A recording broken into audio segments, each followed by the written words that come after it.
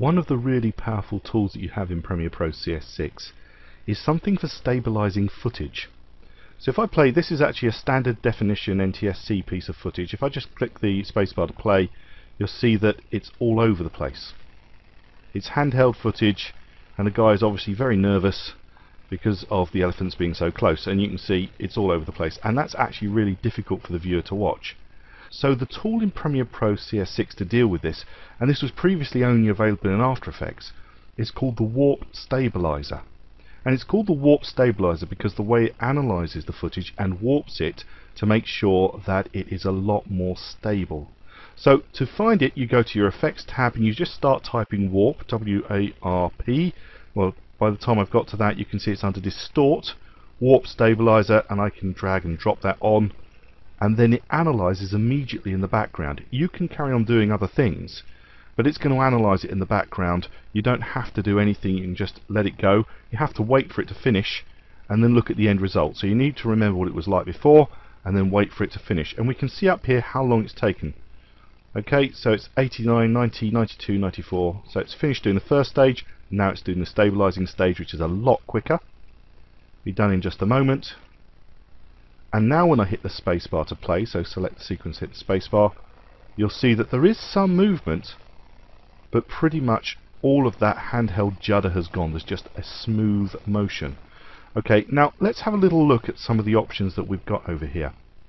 So we've got the Warp Stabilizer, it's done its analysis, and the results are smooth motion. You do have the option to say no motion, and if I click no motion, it will reanalyze it, or restabilize it as the case may be. So it's going to restabilize it, and now where we had movement before, it's going to be absolutely static. But did you notice that it also scaled? It got a lot bigger when I actually did that. Now I'm going to go back to smooth motion and watch it go back down in size. So it's stabilizing, but already you see it's gone down. We can see here actually it says auto scale 103% now. So it was 105% when it was on no motion, and it's 103% on smooth motion. And we can change the amount of smoothness that it allows. Basically, if there is a change, if the camera's moving slowly one way or the other, as well as all the jumps and judders, the Warp Stabilizer allows the camera, if you like, to smoothly move from one place to another, rather than having all the jolts and judders. And it's doing it through a method. Okay, and this is the type of method it chooses. At the moment it's choosing Subspace Warp, which sounds like something straight out of Star Trek. But actually what's happening is it is looking at all of the pixels and warping the image to be able to keep it as smooth as possible. Now sometimes that can cause the images to look a little bit weird, and you do need to be careful. You do need to view the image afterwards just to check that there isn't some unusual warping in the actual image that you've come up with. If that's the case, you want to choose one of the other methods. Now it goes from the quickest method down to the longest method. Okay, so position is going to be very quick to do, but the results aren't going to be fantastic. So if I just click position, finishes it stabilizing, and you can see it's scaled less, and it's not bad. There's a little bit more movement. It's just looking at position. You can see the camera actually rolling side to side on that one. So now let's go to position, scale and rotation. So it's going to try and deal with that rolling movement of the camera that we had there. So let's just have a little look. That's certainly not bad. Still got a little bit of a rolling going on there. The next one is perspective, where it's actually sort of moving the perspective of the shot to get the end result.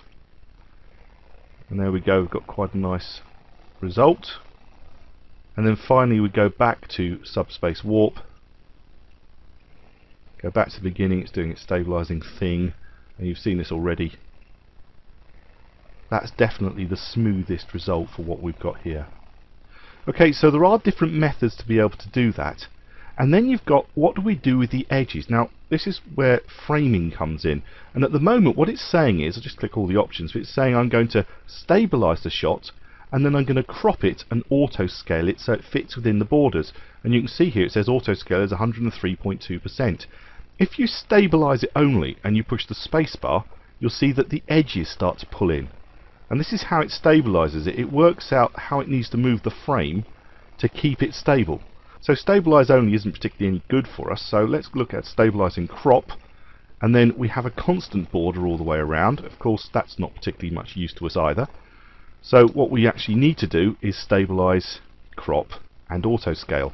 And auto scale is just going to scale the actual image so we don't have those black lines that were around it previously. There is, I wonder if you noticed, another option down here which talks about stabilize and synthesize edges. Now, synthesize edges means create edges that aren't actually there. So actually making pixels to fill in the blank spaces that will be there, so we don't have to auto scale it, we can keep it roughly the same size. And when you choose this particular synthesize edges, you do have some options down here in the advanced section. Obviously you do have options for additional scale here. So we can do a more detailed analysis. It'll just make everything take a lot longer to do. We've got something called rolling shutter ripple, which is to do with the rolling shutter effect when you've got CMOS camera chips. I'm going to be doing a tutorial on rolling shutter repair, which is a new effect added to CS6. You can get some rolling shutter ripple repair sorted out in the warp stabilizer, but if you've got a rolling shutter issue, it might be better actually just to choose the rolling shutter repair effect, and we'll deal with that in another tutorial. Okay, now we're looking at the synthesis range. Okay, so we've got synthesis input range, how many seconds. In other words, how long is it looking before and after the shot to try and work out where it can copy and paste, if you like, pixels to fill in the gaps. Now at the moment it's saying 0.5 of a second before and after. So let's just pull it through and go forward and just see if we can see any black lines coming in. So push play and just keep an eye on it and see if there's any. Alright, I'm going to actually have to render this. So I'm going to hit the enter key and render it. So that took a little while to actually do. This is where the advantage of having a really good graphics card in your machine pays off. I don't have a particularly great one on this machine, but as I pull through I can see a little bit of edge problem over here, and a few other times there's minor edge problems, but overall that's done a pretty good job. Now what I could do is I could increase the time. So in other words, say rather than just looking half a second, why don't you look a whole second ahead? Or alternatively, I could just crop the edge. So it's the right hand side. I could just crop the right hand side a little bit, not a bit too much, just crop the right hand side to about there. That gets rid of the problem. Then I need to render again, so give this a moment to render and complete the crop. And you see I've got the crop there, so what I need to do now is scale the whole item to get rid of that additional problem. So I can go up to additional scale and just scale it a little bit. It's far too much, just say 101, 101%, possibly 102, the absolute minimum that we need to get rid of those edges. So it probably wasn't worth it on this particular one, but we could still do that, and then I'd need to render it again to deal with it. So under that basis, what would probably have been better is not to have bothered to crop it. So take it back to 100, the scale, take that back to 0, and actually try first of all to take it a full second forward when it does its analysis. So click that, it's stabilizing again. By the way, if you want to turn these banners off, you can actually turn them off here, but I think they're useful to see what's going on. So I'll leave the banner going, let it do its thing. Probably now need to actually render it again, but let's just pull it through and see where you get to. Nope, I'm going to have to render it because, as I say, I don't have a very powerful card in this particular machine, so I shall render this and come back to you. So just to make it clear what's happening here as my slow machine slowly works through this, with this synthetic edges or synthesize edges, the whole clip is looking a whole second in advance to try and discover if there are pixels that can fill any potential gaps that there might be. It's not done a perfect job over here. I can still see a few issues, but it's a lot better than it was before, and the overall scaling is going to have been a lot less than it would have been otherwise.